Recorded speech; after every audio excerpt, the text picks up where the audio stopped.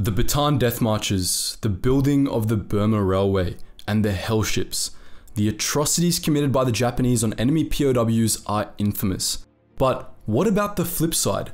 What was the fate of the Japanese soldiers captured by the Allies? In this video, we delve into their stories.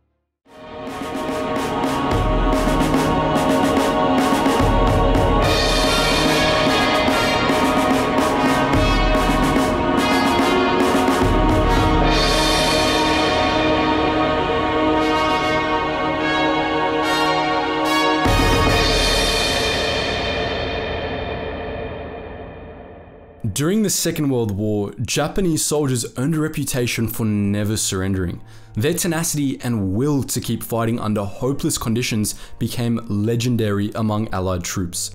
The Chinese, Soviet, US, and Commonwealth forces put this down to fanaticism. They believed the regular Japanese soldier was desperate to throw away his life for the emperor. In Japan, this thinking was constantly reinforced. Soldiers were brutalized in training and taught that their lives belonged to the emperor by a government-sponsored indoctrination program. From 1941, each soldier was given a pocket copy of the Senjinkun, the instructions for the battlefield. A passage from this short, simple text reads, "Never live to experience shame as a prisoner. By dying, you will avoid leaving a stain on your honor." This concept wasn't limited to Japanese soldiers. They believed it applied to captured enemy soldiers too. Coupled with brutal Japanese military life, this thinking paved the way for the Japanese army to commit the worst atrocities of the war. However, unthinking loyalty and fear of shame probably weren't the main factors that kept Japanese soldiers from surrendering in large numbers, as other armies did. It's more likely the average Japanese soldier was far more worried about his fate if captured than going against the Senjinkun in his pocket. Japanese soldiers expected to be killed on sight if they surrendered to the Allies, no matter which force. If they were lucky enough to avoid an immediate bullet, they assumed their captors would treat them the same way Japanese units treated POWs, horrendously. Believing they would surely be tortured or killed if they surrendered, Japanese soldiers felt they had no choice but to fight or commit suicide. Similarly, medical officers sometimes killed their own patients for fear of what the Allies might do to them. But the worst part is these fears weren't unfounded. Before May 1944, most Japanese soldiers that surrendered to US forces were shot on sight. Allied soldiers, particularly American soldiers, believed the Japanese to be fanatical and expected every surrender to be a ruse. Earlier in the war, some surrendering Japanese soldiers concealed grenades or knives with which they attacked their captors. One famous example was the Gautage Patrol in the early phase of the Guadalcanal campaign. 25 Marines, commanded by Lieutenant Colonel Gautage, were annihilated in an ambush while they attempted to accept a Japanese unit's surrender. A Marine watching from afar recounted, "The idea of taking prisoners was swept from our minds. It was too dangerous." Every surrendering soldier was seen as a potential threat. Additionally, the Allied soldiers' habit of taking battle souvenirs led the Japanese to believe that, if not death, they faced mutilation. Bones, and especially skulls from dead Japanese soldiers, were prized by US forces. In Life magazine, the caption, "Arizona war worker writes her Navy boyfriend a thank you note for the Jap skull he sent her," appeared next to an image of a young woman and a skull. President Roosevelt even caused controversy when he returned a gifted letter opener made from a Japanese soldier's arm bone, calling for its proper burial. In May 1944, US High Command initiated programs to educate their soldiers about the benefits of enemies surrendering instead of fighting to the death. They were fairly successful, and numbers of Japanese POWs grew substantially. Though, generally speaking, Chinese and Soviet forces continued to take few, if any, prisoners until the end of the war. The Japanese soldiers captured before mid-1944 tended to fit into two groups. The first group, containing the vast majority, comprised Koreans, Taiwanese, Manchurians, and other peoples colonized by Imperial Japan.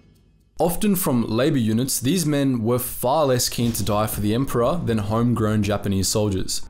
The second group was made up of primarily soldiers that had been severely wounded in battle or knocked unconscious.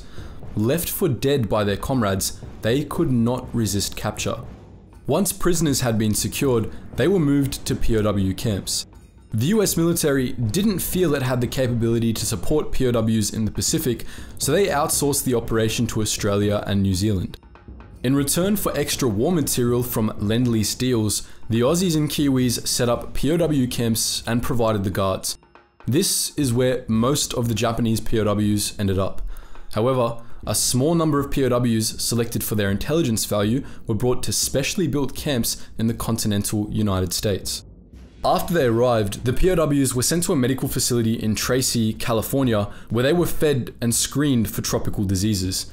Many suffered from parasitic infections and were in the early or medium stages of starvation. Once pronounced fit in Tracy, POWs were relocated to camps at the nearby Byron Hot Springs and Fort Hunt. These camps were specially provisioned for Japanese POWs. Japanese food appeared on the menu alongside local fare, and the men were encouraged to socialize.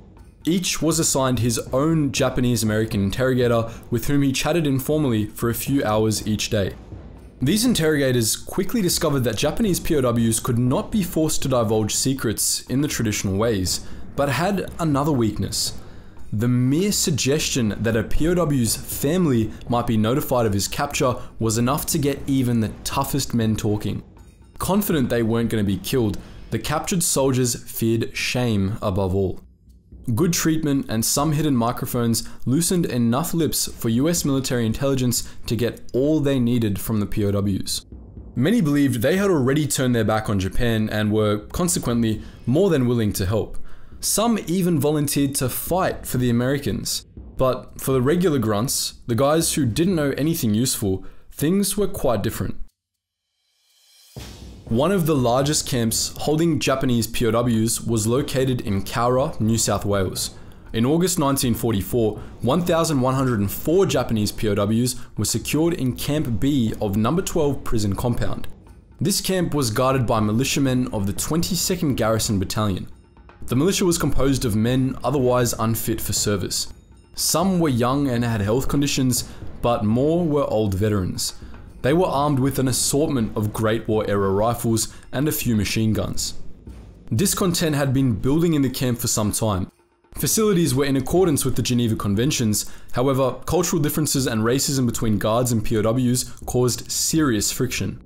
On August 4th, the militiamen heard the POWs organizing a breakout. To stop it, they planned to move all POWs below Lance Corporal rank to another camp. This accelerated the Japanese plans. At 2 AM that night, the prisoners staged a mass breakout. On the sound of a bugle, a mass of prisoners armed with improvised knives and clubs charged the fence and began cutting their way through.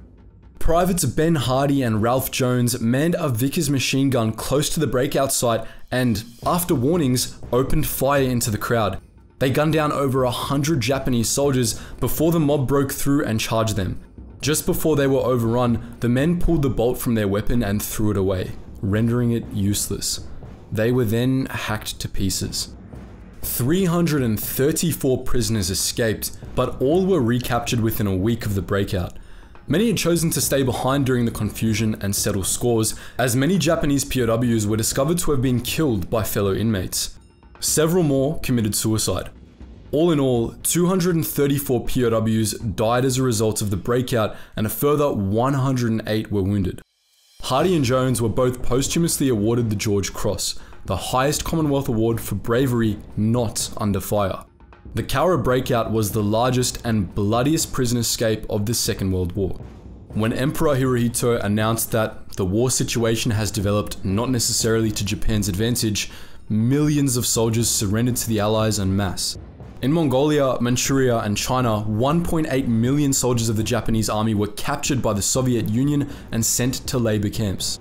They were gradually repatriated from these eastern gulags, but some continued to toil until 1950, 5 years after the war had ended.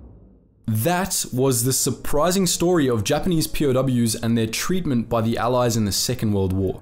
But what do you think? Did you know that most Japanese soldiers feared shame more than the enemy? Do you think it's messed up that a soldier sent a skull to his girlfriend?